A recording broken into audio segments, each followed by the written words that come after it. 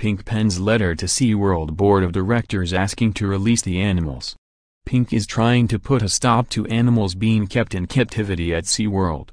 The singer, 38, met with the board of directors for SeaWorld on Wednesday on behalf of PETA, reports Rolling Stone. Following the meeting, Pink submitted a statement asking for the release of the sea animals. As a mother, I would never take my kids anywhere that keeps intelligent, sensitive beings in intensive confinement, she began.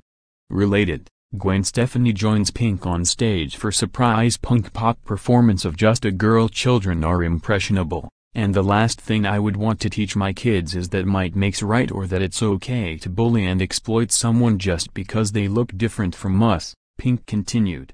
But that's exactly what SeaWorld does by locking up animals. The What About Us singer hoped the board would do right by orcas and other animals and give them up to sanctuaries. But SeaWorld responded with their own statement, shutting down PETA's claims that animals are abused in their parks. Related, Pink shuts down Twitter troll who insults her appearance. The company is desperately working to create a false narrative by referring to seaside sanctuaries as sea cages, reads the statement from PETA. These sanctuaries, which have been endorsed by marine protection organizations, are certainly not cages, a term far more appropriate for describing the concrete cells in which SeaWorld currently confines orcas. SeaWorld argues that moving them could pose very real health risks.